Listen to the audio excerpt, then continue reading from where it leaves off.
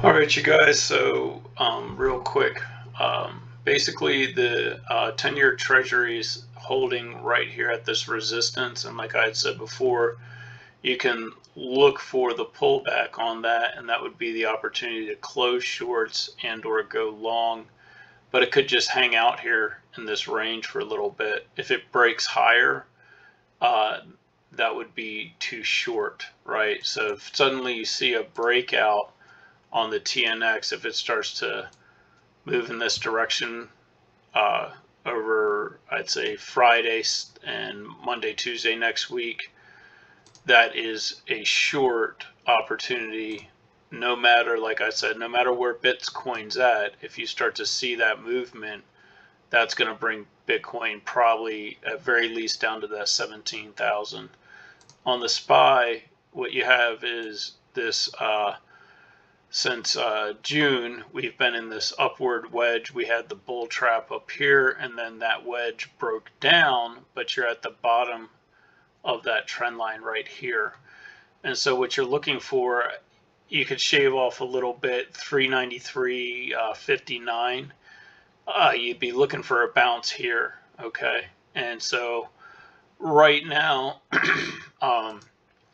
that's kind of anyone's guess. If you break this level in a with confirmation, this 393.59, then you're going to see further downside. But you would probably see the TNX would probably move just ahead of that, so it'll give you a little bit of a heads up if the SPY is going to break down, unless it's news related.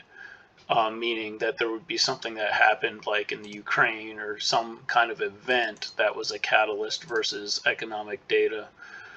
And so this is the TNX is indicating the macro scale on a larger time frame. Just think about it like that. The one thing that tells me that I don't think that this is going to break down below this trend line this week is the VIX. So if you go over to the VIX, like I said, that's kind of your immediate radar. So what's happening?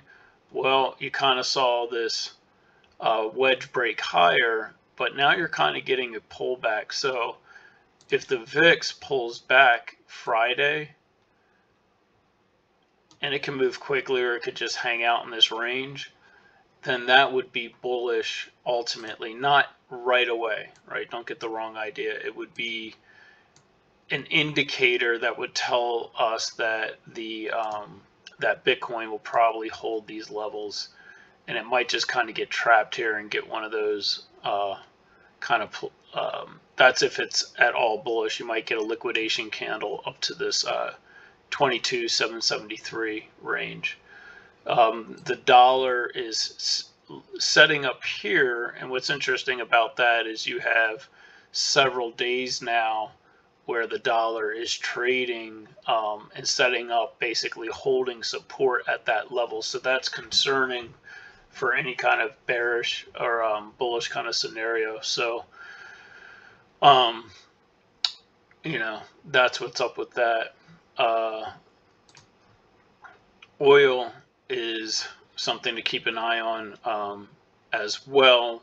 And what you want to watch for with oil, especially in the upcoming weeks, is if you get this pullback and then you get a sudden rip, you could set an alert. But if oil breaks back above, I'd say if it just breaks above this 101, that would be something that you would set an alert on, because that is also another indicator. It could be happening in the macro scale, things could be happening on the with the bonds, but another big mover that affects the whole macro scale, the price of oil, the petrodollar, it's a big deal. So if suddenly you were to see a break of 100, you could just set an alert there.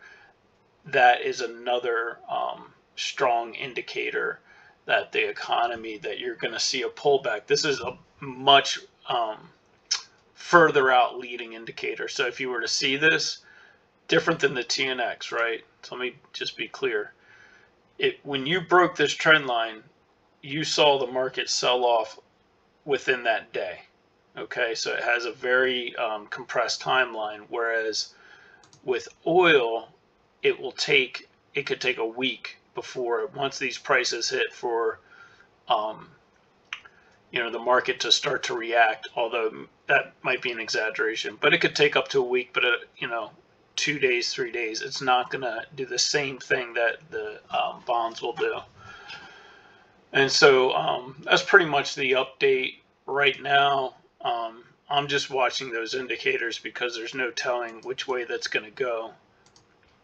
The other thing to pay attention to is you had your jobs report today, and in the past, throughout this year, on bad jobs data, so there was like 100,000 less jobs created or something like that. As everybody knows, these companies are going to slow down and lay people off. But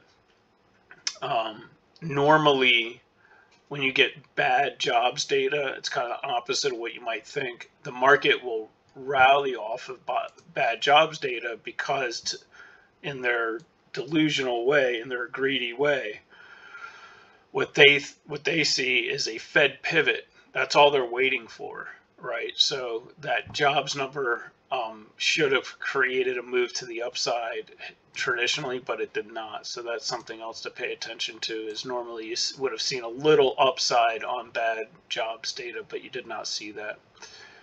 All right, you guys, hope it helps.